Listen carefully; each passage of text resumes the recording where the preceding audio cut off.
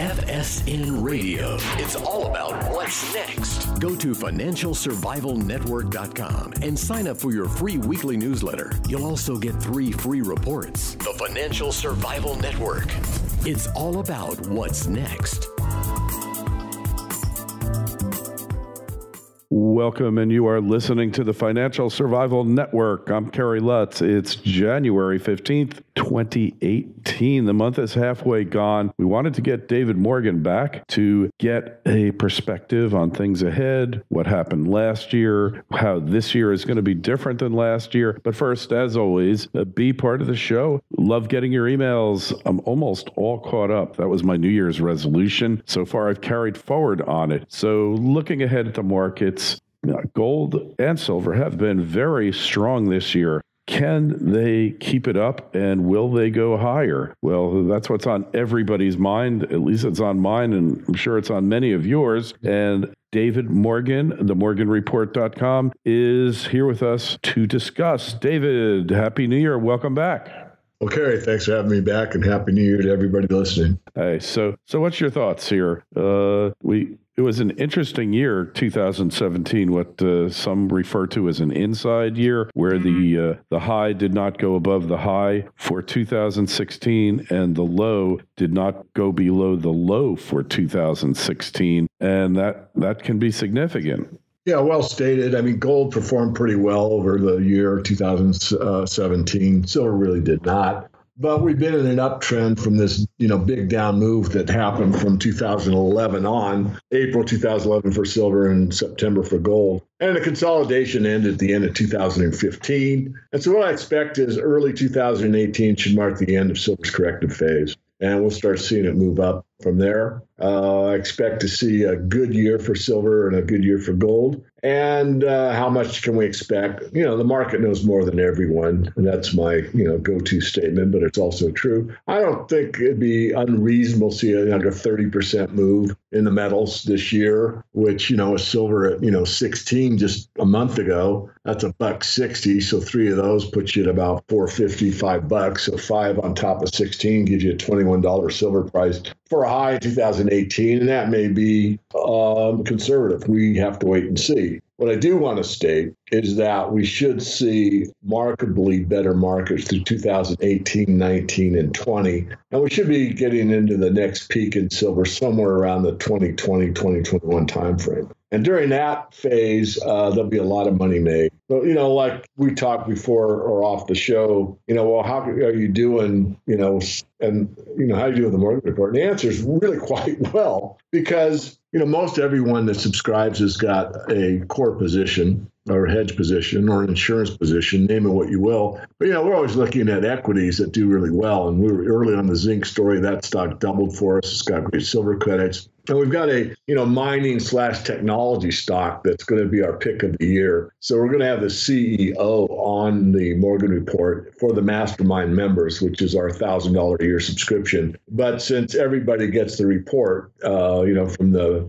premium member to the top tier, we're going to put that webinar available to all paid members, because I think it's crucial that they realize how much potential this reagent, this cyanide replacement has in the bigger scheme of things. In fact, one of the main companies that has basically, quote unquote, partnered with us, because it's not a formal written partnership, but they're certainly very interested in the technology, and another pilot plan has just been accomplished, are looking to become one of the largest gold miners over the next 5 years or so without ever putting a spade in the ground, doing it all through electronic waste. And I can't name the company, but they have let's say they have a direct pipeline to some of the most major electronic platforms, such as an iPhone, as an example. So when you think of how many iPhones are thrown away every year, or I should say thrown away, recycled, it's amazing. In fact, just to belabor the point, Kerry, and I think we talked about this on 2 shows ago, but your smartphone has about 4 grams of gold per ton. And some of these gold mines that are being worked as we speak have 1 gram of gold per ton. I know. So it's amazing that you got a better yield on a smartphone than you have in some of the large gold mines. Hey, and it's a lot easier to mine old iPhones than it is to mine in the ground, right? To dig through rock. No, absolutely, especially with this technology, because the EPA is out of the loop. You don't have to get a special facility and burn through some acid or whatever. So it's just collect, crush, and collect. In other words, collect the electronic waste, crush it into a certain certain grind. I forget what the name is, and then you pour in the reagent and you watch the gold fall out, and then you collect the money for it. And I'm trying to be cute, but that's the essence of it. I mean, that's obviously a simplified version, but that's basically what happened. So it's quite exciting, and there's only one other analyst on the in the world, I hate to say it, but it's true, that I know of. There's only one other analyst that's even written anything about it, and it was on one of the major websites, but it was kind of overlooked. There was no increase in volume in the stock or increase in price or anything like that. So trying to kind of keep it close to the vest, because obviously I make my living when I find these things, and I sat on this whole story for 2 years before I ever wrote word one. And of course, before I even wrote word one, after studying this whole thing, I took myself and everyone that works for me except the secretary and the wordsmith to check it out. And we have film of it and all that. But anyway, I kind of labored in the point, but very excited, because even though stock has moved rather well, it looks like it's got a lot further to go. It's amazing technology, and they've got the proof of concept done already. So now it's just scaling up, right? That's right. And that's the beauty of it. And that's why I don't want to say it, but I want the CEO to say it. And I know he's limited by forward-looking statements and blah, blah, blah, blah. But I've done the math, and it looks like, based on the amount of shares outstanding now and what the potential is, let's say in 3 to 4 years, as far as when this thing is scaled up to capacity, that this stock would be at a PE of like 10. It would be like 10 times what it's selling for right now. And that's a gold stock, or I consider a gold stock. Maybe the market won't, but a gold stock at the top of the market usually sells for 35 times earnings. So, I don't want to get too hypey. I mean, I got to be a little careful, and certainly, but we've already moved up the buy limit on the company. And the reason I moved it up is what I was very successful at in the beginning of the cycle, and that's finding some of these small companies that really did well. And there's a reason for it. I didn't want to delve into it now. It'll take too long. But as the company starts meeting their milestones, it's a different company. And once those milestones are met, completed, and they got good cash flows coming, or got a good treasury or whatever, it's a different company. And therefore, you can pay a different price for it. But when you're in fully looking for you're looking for a gold mine, and you drill, and then you drill, and then you drill, and you're out of money. You don't want to add to those kind of positions. And we do very, very few of those type of situations. In fact, I only have one in the portfolio that I can think of. Anyway, back on point, it's pretty exciting, and we certainly want to help ourselves and help others at the same time. True capitalism, the American way. We've got something that we really like. We'd like you to get involved. We'd like you to make your own ideas about it. And so that's what I'm going to do. I'm going to open this up for all paid members after the interview in January. So you don't have to be our full, top tier mastermind member for 1,000 a year. Just $50 a month. You'll be able to get it straight from the horse's mouth, so to speak. So exciting time. So that's why, it's been kind of tough for the resource sector over the last few years, but there's always something out there if you know where to look, how to look, and what to do. And I'm not one to sit on my rear end very long, as you all know. Oh, yeah. Well, I would liken the resource sector, at least to, precious metals, mining, et cetera, to be the Maytag repairman of the stock market. No respect, and the loneliest outpost there. Yeah, and I think that's well said, Kerry, and I'll just compliment you for that. And secondly, say it's going to shift. I think this is the year where the shift really begins. You're going to see the ETF for the base metals just made a 4-year high a couple of months ago. And that's a what? Unless you're really paying attention. And certainly I don't get everything, but I keep my eyes open and have others to help me and all that. And so that was kind of like a big hint that the commodity cycle may be starting up again, but so few people are paying any attention whatsoever at all to that sector. All they're looking at is, we're going to make it at 26,000 or not. And hey, maybe we will. Yeah, I'm sure that we will, but that isn't necessarily the point. How you get there has got something to do with it. For 2017, and I just want to pull up my numbers here. We looked at copper. Copper was up 30.4% for the year. So when you talk about base metals hitting, multi-year highs, you look, zinc was up even higher than that. I don't track zinc, and I don't track many of the other bases other than copper, but 30.4% is pretty darn respectable and also a very good leading indicator as well. Absolutely. Dr. Copper, as we call it, as you know, saying loud and clear that something's going on in the whole commodity sector, something's going on in the overall economy. And a lot of people attribute it to EV, electric vehicles, and I think that certainly has something to do with it. And, things are shifting. I mean, the big shift, the smart money, in fact, has already come out of the stock market and moved into gold. Yeah. I know few people believe that, but it's true if you know where to look and to track it. And that's the fact. But a lot of the, let's say,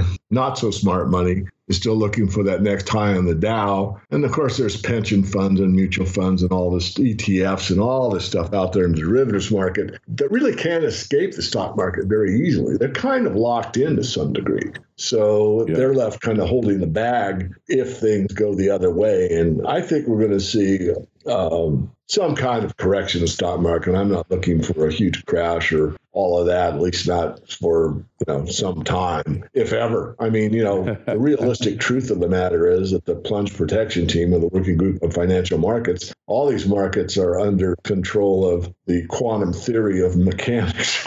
Yes. But it's all algorithms that run everything. It's computers to computers, what it is. That's it. There's no room for old men in this equation anymore. Hey, I should have mentioned also Palladium saw a 55.5% increase for 2017, which is one of our best trades in the Morgan report. In fact, I did it on a physical basis, and I probably got out too soon, but I had a one whack of a profit. And a lot of our members, I hooked them up. Anyone that wanted to, of course. I mean, it's, when you pay me, you get best of our thinking and our contacts and everything that we do here.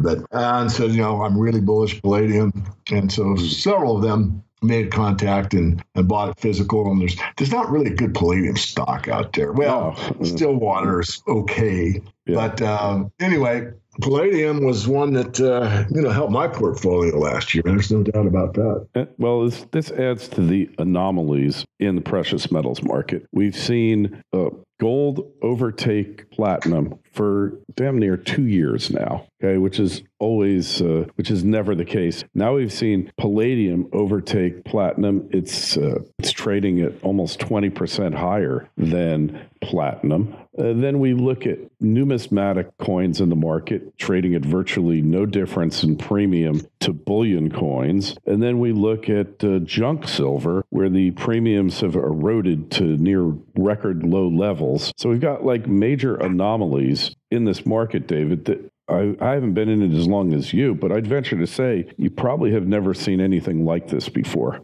Well, yeah, a couple points. One, I've never seen the spread go the other way with gold and platinum as long as it's been. In fact, I've made that ratio trade several times with great success. And I'm just going to call it pure luck, or, I'm going to call it luck because for some reason I didn't put that spread trade on this time. And like you said, it's been like 2 years. So thank goodness for that. I called, Palladium to outperform platinum by a great deal. We did that kind of in the Morgan report and did a little white paper on that. And then as far as just maybe one little technical thing, to go way, way back into the Palladium market, it actually sold for more than gold in the early 2000s. In fact, I want to explore that a little bit. I don't think I've done this on your show. I've only talked about it a couple times. And the 2 times I've talked about it, I've been at, gold investment conferences like you and I see each other at fairly regularly. Mm-hmm. But what happened, this is the big question I get about silver. Well, why doesn't somebody buy up all the silver? And what would happen if they bought up all the silver? Good question. Well, you can't because of the way the exchange rules are. But they didn't have that in place for palladium back in the early 2000s. So what happened was Ford Motor Company switched their line from using platinum in their catalytic converters to palladium because it was a lot cheaper.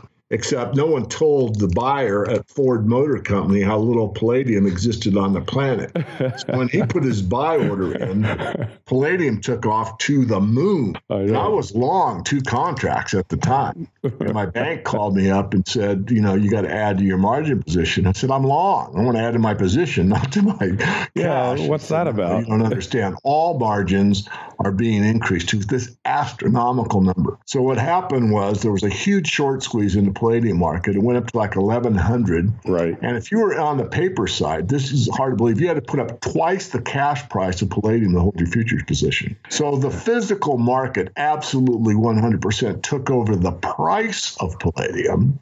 Mm-hmm. But for palladium, the metal itself, the LME at the time decided to play God and say who had to lease what palladium to whom to keep the physical market going where they thought it was most needed. Interesting, huh?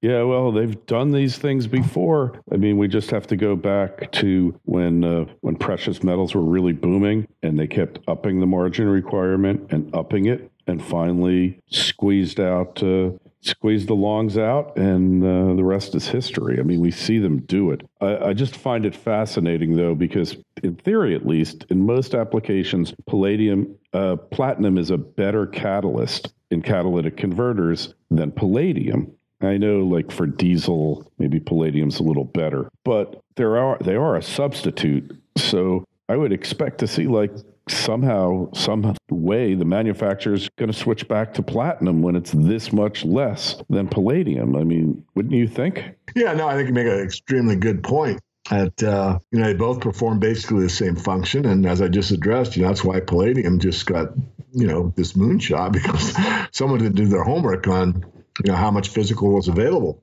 But platinum is used in diesels. I think you said palladium, but they can be used. Either one can be used in either one. But platinum's a little more favorable to diesel, and that's sort of one of the excuses given. Platinum, the ratio of trade to go long platinum and short gold, probably at this point, after 2 years of not working, I'm not saying it's going to work this month, but for a long-term hedge or a long-term position, if you're really, got a pretty big gold position, it might be worth a drive down to your dealer to throw some of those gold coins on the counter and trade it for platinum. And then I'd say 3 to 4 years from now, you could take that platinum and increase your gold position pretty substantially, 20% or something. Something to consider. But you're right. There's this arbitrage opportunity in the market, depending on the scale of how many, catalytic converters you have to build in a given month or year, that there could be something to start putting pressure on platinum. And the other thing about platinum is that it's not only a tight market like palladium, but it's almost 70% from South Africa. So think about that. If there's any mining strikes down there or more geopolitical upheaval, and I'm not wanting this anyway. All I'm pointing out is very vulnerable to any kind of problem to shoot the price up, spike it, probably temporarily, but to spike it rather easily. Oh, for sure. I mean, this one you can just see happening. It could happen any day, anytime. Labor relations in South Africa, very tumultuous at times. I don't know if they follow a cycle or not, but you could just see that this is going to be one of those trades you're going to look back on 4 or 5 years and say, gee, it was so damn obvious. And what's good about it, it's the kind of trade that only sophisticated investors will undertake. The world at large is not going to start trying to figure out the difference between platinum and palladium. The average person, you might find somebody that knows, I have a platinum setting on my ring. And that's all they know about platinum, David. Yeah. I mean, it's a totally ignorant, the population as a whole, just totally ignorant of these markets completely. Yeah, I know you probably want to wrap up, and I'll just give you, I feel like I'm having a personal story, and it's fine, and I hope listeners enjoy. But when I moved up here to the Northwest, I had a pretty strong platinum physical position. I was way up on it, and I needed to do some stuff for the Morgan Report, so I cashed out. And I went down to a coin dealer. Of course, you take a little bit of a hit sometimes on the sell because it's such a thin market, and it wasn't, anything unexpected. But when I got out of there, I thought to myself, you know what? I'm probably I'm maybe the only one in this area that has platinum at all, or one of three. I mean, that's the kind of market it is. By the way, for the listeners, it's called the noble metal, and it's 15 times rarer than gold is. So all the time I get, silver's, it's a 9-to-1 ratio in the ground, so why isn't silver selling for, a tenth of the price of gold? Well, I just answered your question. I mean, why isn't platinum selling for 15 times the price of gold? It's 15 times rarer. So these markets are dictated by the market. And yes, there is, manipulation. I mean, I don't think anyone at this point has to even ask me that question, because I wrote a whole chapter on silver manipulation in the Silver Manifesto, and, every word is true. But nonetheless, that's the market for you. So it doesn't matter that much what the out of the ground ratio is as far as what it should really sell for. The market determines that. Yeah. Hey, because it's in the ground in certain proportions, the market, the demand characteristics, and the supply are going to ultimately rule what the price is as far as how it appears in nature. And in all likelihood, it'll go back to that at some point. But, that's the starting point to valuation. That's not the ending point. Right. It's not the end point. So, just to belabor that a bit, if you go back in history and look at the gold silver ratio, they traded at the natural ratio. In other words, it was a 12-to-1 back in the 13th, 14th, 15th century. And that's basically what the market priced them at. But they both served exactly the same function in most places. They were both money. There wasn't iPhones and all that stuff back in those centuries. So that's because they served the same function. They pretty much traded at the natural ratio or how they came out of the ground. But once that shifted after the crime of 1872, correct, then it became not a monetary metal. It became an industrial metal. Of course, it's still both, but regardless, changed everything. So your point's well taken. Yeah, that's a fascinating story that we could talk about for many hours. The demonetization of silver and the repercussions of it that went on for decades, and probably to some extent still carry on to this day, although much less. But yeah, silver, it's been so weak for so long. And if there's a move in gold, it's probably going to take silver along with it this year. And silver, as we've said many times, being the much more volatile of the two, will profit all the more in all likelihood. So anyway, David, we've got to get going now. So we just find you over at themorganreport.com, right? And go there, sign up for the service. It's well worth it. I've been a big follower for many years. And hey, while you're at it, go over to financialsurvivalnetwork.com and sign up for a free newsletter. David, it's always a pleasure. Thank you so much for coming on. Well, thank you, Kerry. And I want to just give a shout out to you on the show for thanking you for helping me get the podcast set up. I think it's been several months now. It's starting to gain more momentum. So anyone out there listening in the podcast world, please tell your friends, neighbors, and everyone else that the Morgan Report is a podcast available on iTunes and Android. Thank you. All right. Hey, check out the Morgan Report. And David, we'll check in with you. Hey, we'll hopefully see you at a few conferences. Be well, my friend. Thank you. Same to you, Kerry. FSN Radio. It's all about what's next. Go to financialsurvivalnetwork.com and sign up for your free weekly newsletter. You'll also get 3 free reports. The Financial Survival Network. It's all about what's next.